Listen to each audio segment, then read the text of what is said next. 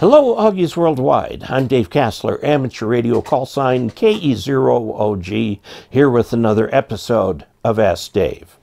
Today's question comes from Kevin Boog, and he is KF0IPD. And his question is a problem that he's having when he connects his computer to his radio, which is the ICOM 7300, the same radio that I have over here. He's got the single cable from the USB connector on the back to his computer. And the problem that he is running into is that when he turns on his radio, in fact, when he just powers it up, doesn't even have to be turned on, is that the computer does not want to put out audio normally, but takes the audio from the radio. And then when he turns all that off, his computer acts normal again. So let's see if we can answer that question fairly quickly. If you look on the computer down here at the bottom where the speaker is, okay, and you click on that, and then you click here, you'll find out that you actually have multiple playback devices. Now this one down here, speakers, USB audio codec, that is in fact the ICOM 7300. Okay, now LG Ultrafine and Video is probably going to try to send the audio to your monitor. There is a digital output, which I don't use. I use the analog outputs. And this right here is my default device. So if I go over here and turn on, what did we just call that? It's X. Yeah, and I had put something on the screen for that. Okay. Here is WSJTX. Now let's turn this to SSB. No, it's USB data. Okay, and we're gonna get rid of that Morse, and we're gonna have the audio down there. Okay, and we'll put this around where the stuff is, and this is showing control. Let's get the 20 meter frequency in here. Okay, now what's going to happen here, if you look at File, Settings, you've got your general stuff and the radio, which I've got set up, and then the audio. The audio is coming through the audio USB audio codec, which it should. Speakers are the USB audio codec. That is the USB cable that goes over to the radio. Now, when I click OK, and I come back down here, let's see which audio I have here. Okay. This is the normal speaker output. So you're going to have to go over here into Settings, in Settings, okay, and you're going to be looking for Sound,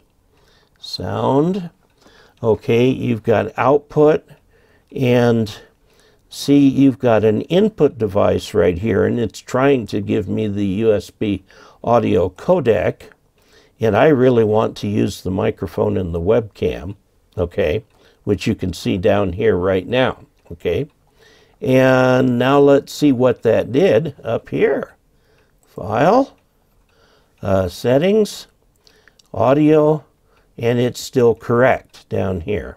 So I've got my microphone straightened out, and I've got my computer audio straightened out so that I'm hearing it locally over here.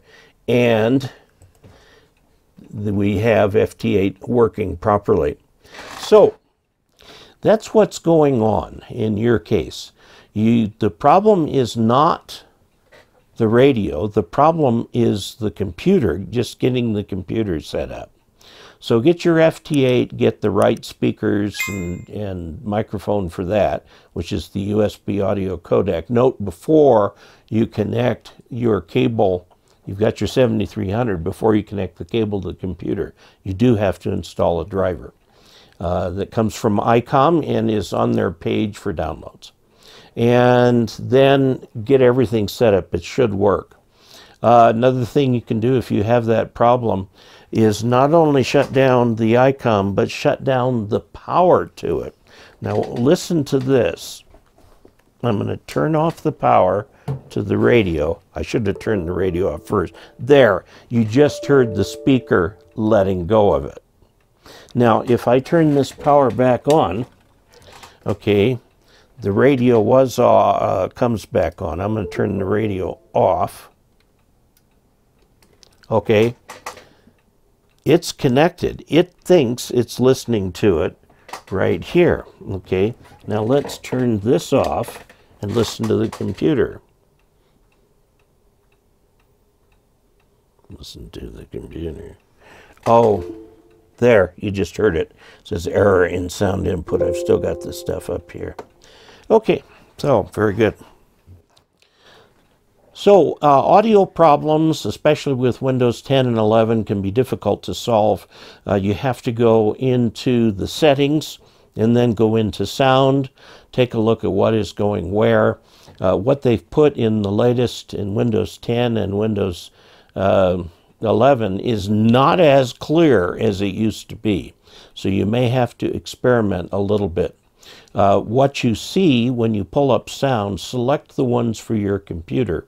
And then when you go to FT8 or WSJTX, go ahead and pick the audio codec, USB audio codec, which connects you over to your radio. So you see that you've got kind of a bunch of balls that need to be juggled in the air all the time. Now, I would like to pay a special thank you to Raymond Sullivan. Raymond Sullivan is one of my patrons and a recent patron. And he is helping keep this channel afloat financially.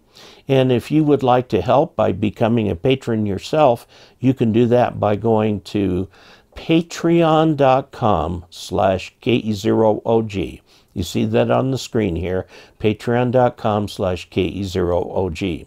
And until we next meet, 73.